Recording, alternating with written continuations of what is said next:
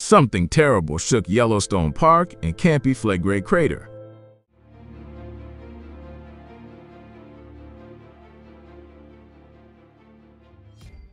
Exactly on May 3, 2025, geologists were shocked by a strong tremor from underground volcanic activity. Yellowstone National Park was shaken by an earthquake measuring 8.3 on the Richter scale, which was followed directly by the crater of the Eruption volcano. At 12:45 Mountain Time, when tourists were looking at the beauty of the park, thousands of small earthquakes had shaken the park. Some of them realized the vibrations under their feet.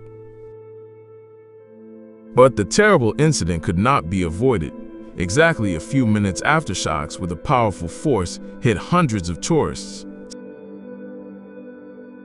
Some of the park areas were also affected, such as large landslides on evacuation roads, collapsed houses near Montana, and the world's most active geyser came back to life. Hundreds of tourists ran to save themselves. Some of them had difficulty running due to the increasingly strong shaking. Less than a few seconds, Steamboat Geyser, the world's most active geyser, erupted violently. That sprayed water on some visitors who were trying to escape the powerful quake. Phenomenon that made USGS scientists panic. Powerful force hits Yellowstone simultaneously. But the latest article was released which said Yellowstone was hit by a massive earthquake measuring 8.3 on the Richter scale, followed by a massive eruption of the Steamboat Geyser. Tourists were safe and several areas of the park were badly damaged.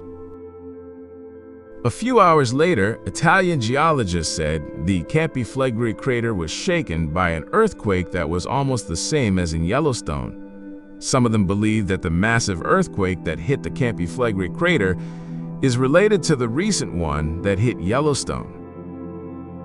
Almost the same incident, but the massive earthquake that hit the Campi Flegrei crater currently has a very severe impact on the city of Naples. The city of Naples was badly damaged. Thousands of residents were evacuated by mass. Exactly at 14:30, the scientist in charge of the Campi Flegrei volcano, Francesca Forni from ETH Zurich, said, "The Campi Flegrei volcano is currently filled with liquid magma." Francesca Forni is worried the Campi Flegrei eruption is faster than expected for several years. Lastly, if the earthquake were to happen again in the near future. He added that the Campi Flegrei crater is 26 feet 8 meters below sea level, so it would be very difficult for the Campi Flegrei crater to be shaken by an earthquake.